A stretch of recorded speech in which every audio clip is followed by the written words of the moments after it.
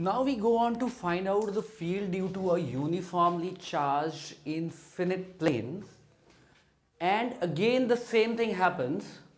Until and unless we do it by the first principle method, we'll never be able to know how difficult it is. Otherwise, right? So how do I do that? Okay, for that what you'll have to do is go back to a ring. Okay, go back and find the distance, the field at a distance r from a ring. Then you form a disk and consider it to be made up of so many rings, and then you make the radius of that disk infinite, so it becomes a uniformly charged plane sheet, right?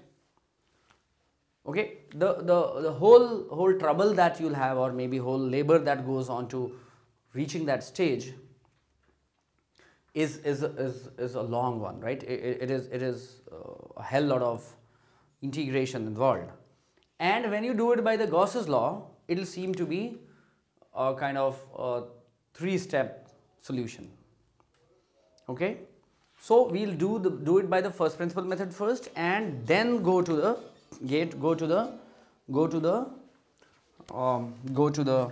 Gauss's law.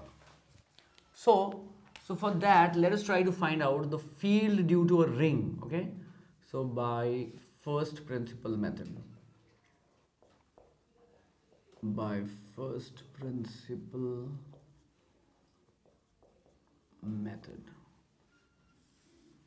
okay, and what is the first principle method? So we try to find out the field due to a ring. Okay, so field due to a ring. Okay, the field due to a ring. Fine. So let there be a ring.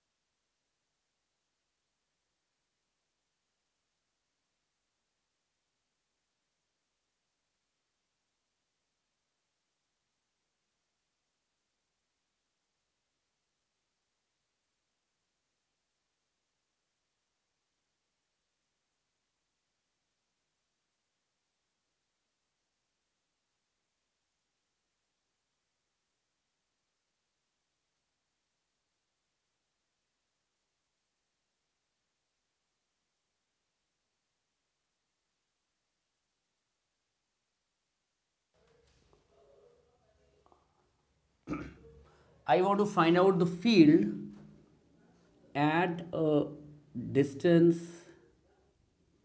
r on the axis that is perpendicular to the plane of the ring, right? Fine. So as you will see that all the points are at the same distance, is it not?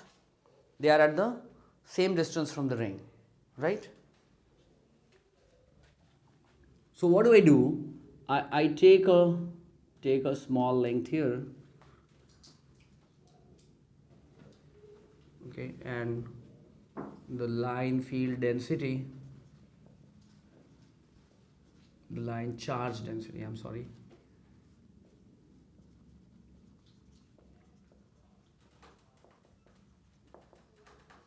is lambda coulomb per meter. Okay, and due to this,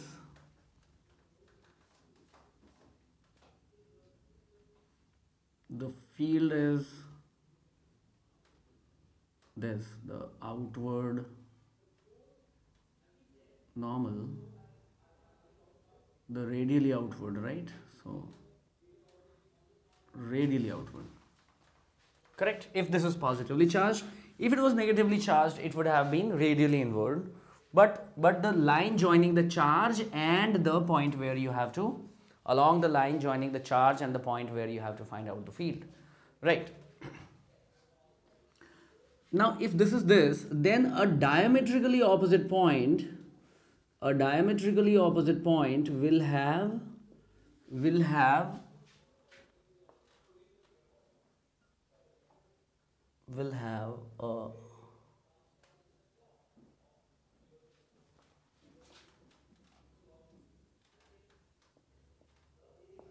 will have the same magnitude, same angle, is it not?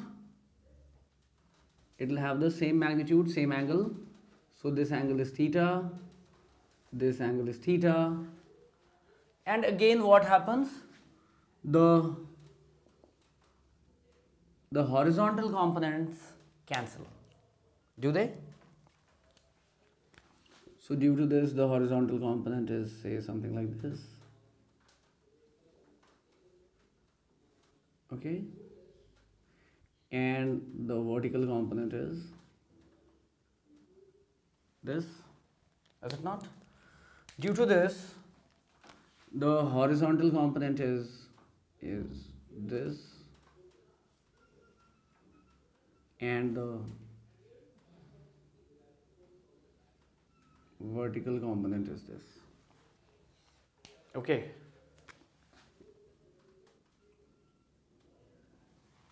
Okay, and we see that the horizontal components cancel, so it is only the vertical component that remains, is it not? So I do the same thing.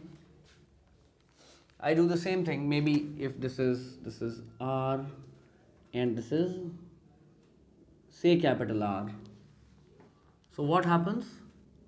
What happens is I have a lambda dl charge, is it not? Here the charge is lambda dl. What is this distance? R square plus R square, is it not? R square plus R square.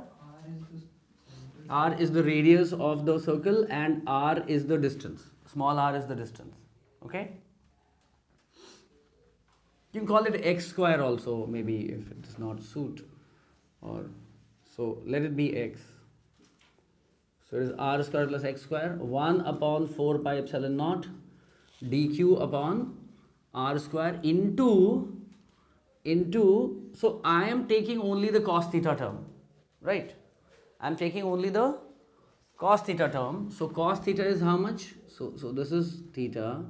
So cos theta is base, this is the base upon hypotenuse. So x upon root over r square plus x square. Okay? Do you see that?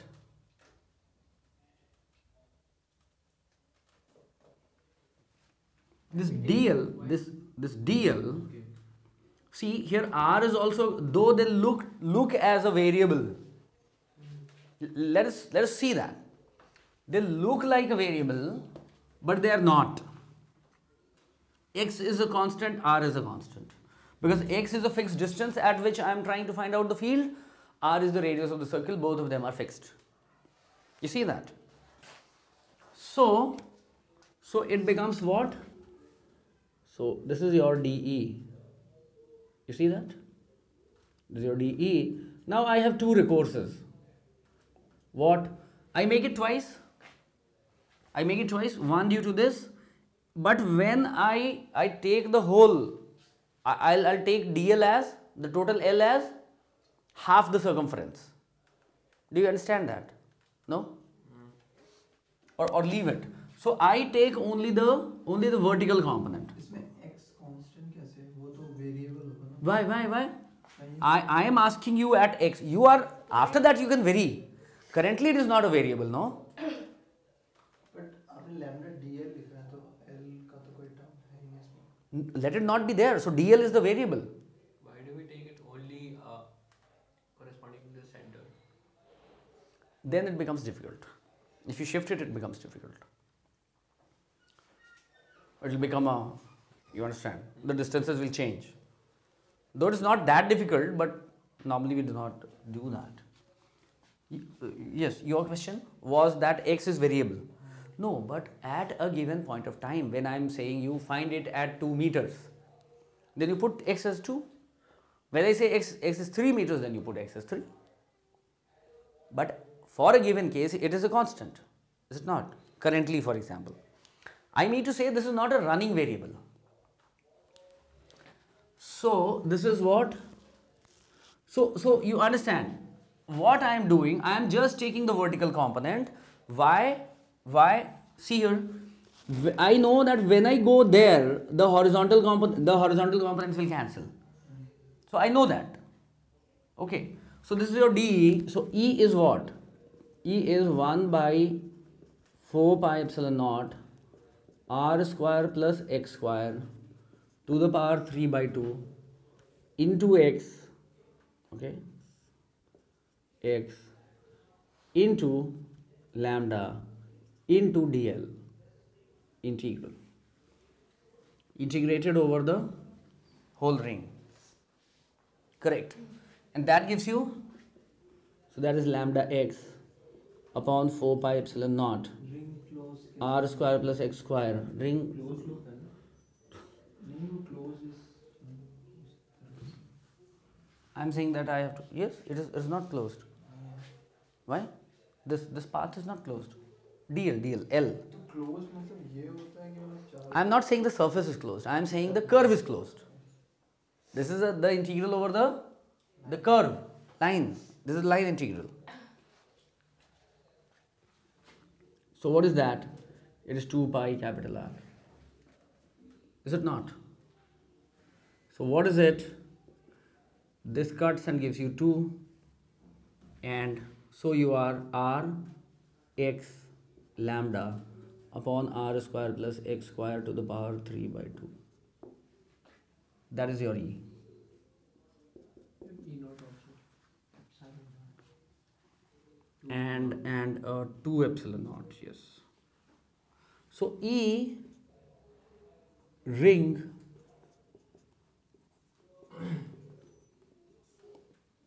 by 2 epsilon naught r square plus x square to the power 3 by 2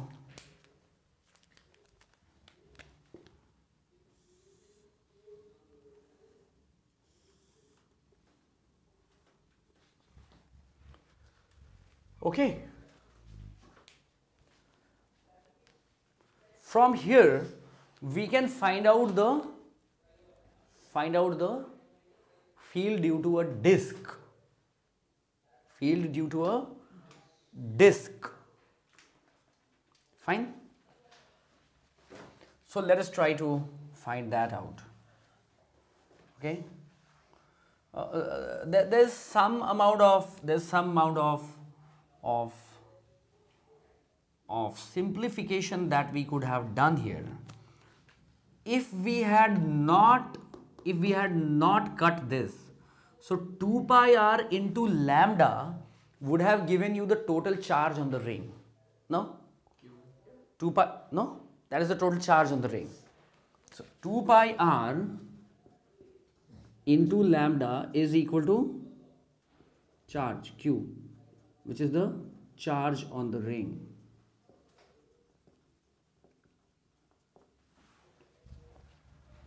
Okay, so multiplied by 2 pi. E ring is equal to Rx into I multiplied by 2 pi. 2 pi R into lambda into x divided by 4 pi epsilon naught R square plus x square to the power 3 by 2. Correct? Is that okay? Now 2 pi r into lambda is the total charge on the ring, so it also gives you q, this whole thing, no? This whole thing is q, no? The total length multiplied by charge per unit length, so qx upon 4 pi epsilon naught r square plus x square to the power 3 by 2. This is a neater expression than this. No?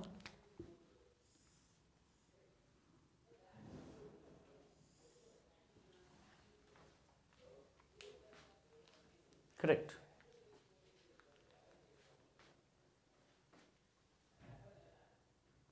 Do we see that? Now, let us come to a disk.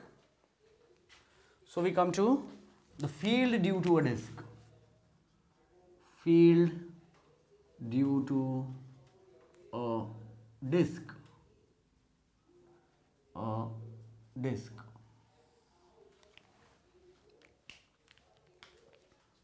Okay? Field due to a disk. Fine? Now let there be a disk of radius r.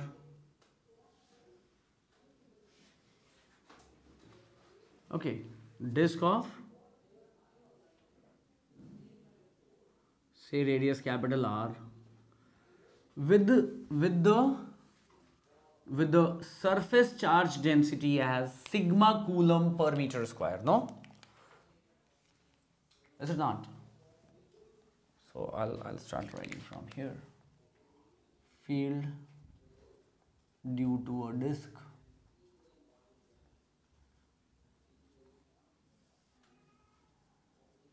surface charge density is sigma coulomb per meter square.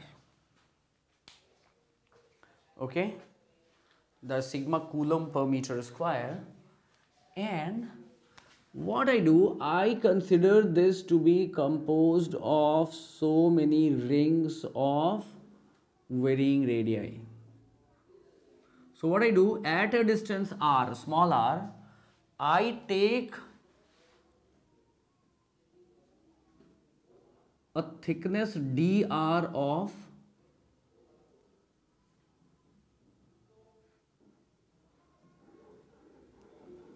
of the ring, right? So this thickness is dr. Correct? Do we see that? Now, this is capital R.